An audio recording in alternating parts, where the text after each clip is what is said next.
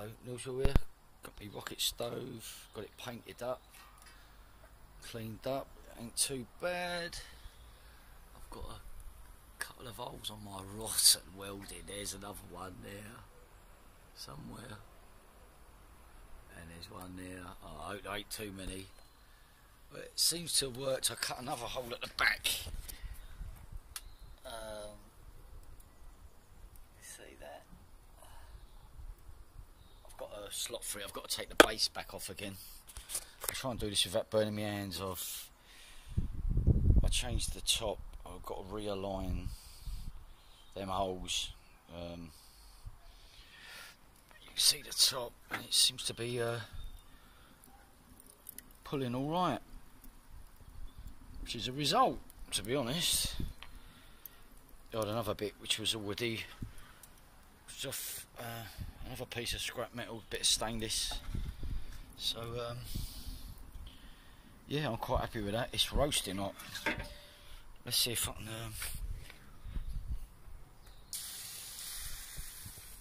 That's been pulling about 10 minutes, I suppose. And as for the chimney, what's it like? Oh, there's a plane. Can you see that plane? Where's that? Can you see that?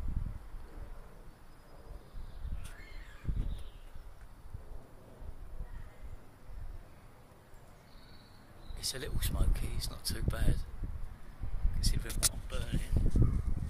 Anyhow, the brace is a bit temporary. I mean, on the door, I've re-insulated the door. I've still got to clear that up and tidy it up a little bit more. But the paint, high temperature paint, seems to have worked all right. It took me a while to sand it down. I was going to do some sort of drop down, because that is the ash pan. So I've still got a little bit of tinkering about to do. But the stainless went onto the steel not too bad, and luckily the paint hides most of my crap welding.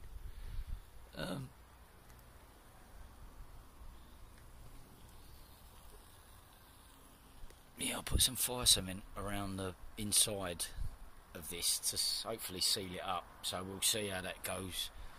I'll get this lid off again. Now that fire rope, and that is still drying out, but it seems to be alright. Where is it? That was only about £3. Focus. Ready mix cement for all types of fire and high temperature applications. Heat resistant to 1250. Well, if I get to 1250, probably because the aliens who've nicked me have thrown me back into orbit, and I'm breaking up, coming in. Breaking up, Chief, I'm breaking up. Anyhow, I'm well happy with that. Obviously the top is I started to have another go, but I'm buggered if I can get these welds particularly to run properly. It seems to puddle or spit. Maybe I'm not cleaning it properly. I'm not too sure. I mean, when I'm doing it, I'm angling it so that it's level, and I did alright on some clean stuff. Some new stuff, but I mean, it shouldn't really matter. But on the bench, trying to mix two thicknesses, which is the other difficulty I face. Different thicknesses of material is yeah, I shouldn't be blaming everything, should I, on my tools and stuff. But there you go. Oh, saying that, and it's going out. That's fine. I just wanted to give it a test and get the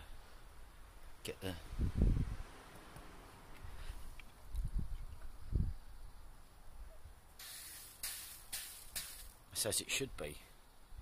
If it's hot on there, but it's sizzling on there.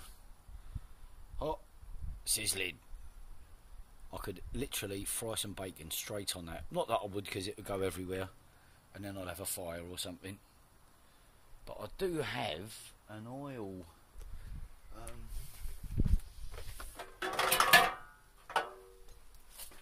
An idea about the oil. I've got a diesel thing, which might go well on this door somewhere,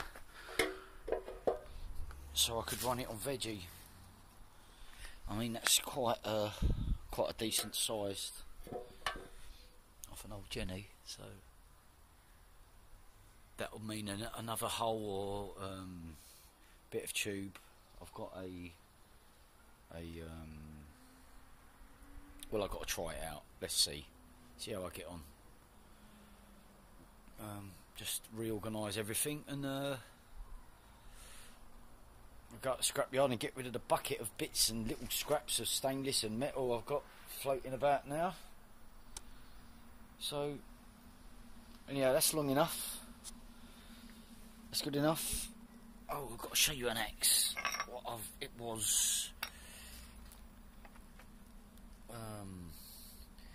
was like this. With these big cuffs and a dirty great head on it. Horrible. Great big thing like that.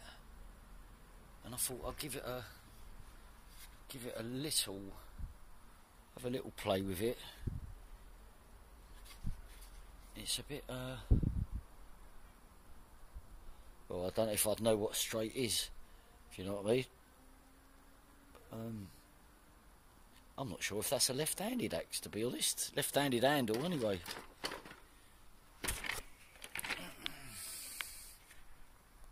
Because it's definitely out of the way. It's a good well,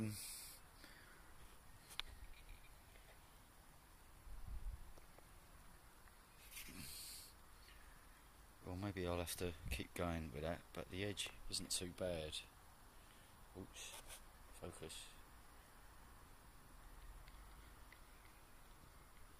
There are a few horrible nicks in it, so maybe I could try and put a weld in there. But see, some of the stuff I've got on there, I don't think I'll bother. I might polish it up and lacquer it. And, when I break this handle, I'll put a new handle on it. You know what I mean? I'll leave it until I break it. It's a little bit cantankerous in places, and some of it I didn't finish, because I will finish when I put a new handle. But it seems to work fine. Let's test it out on something without chopping my hands. No, I can't do this with one hand. Decided.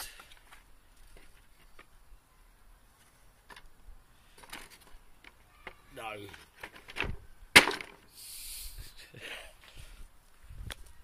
Alright, anyhow, the biogas is still warming up, if you like. I haven't fed it anything yet. I think it's about time. It's not really, I shouldn't have it sitting on this slab, but what else can I do? Anyhow, YouTube, that's me done. I'm quite happy with my little stove now. Keep me warm next winter.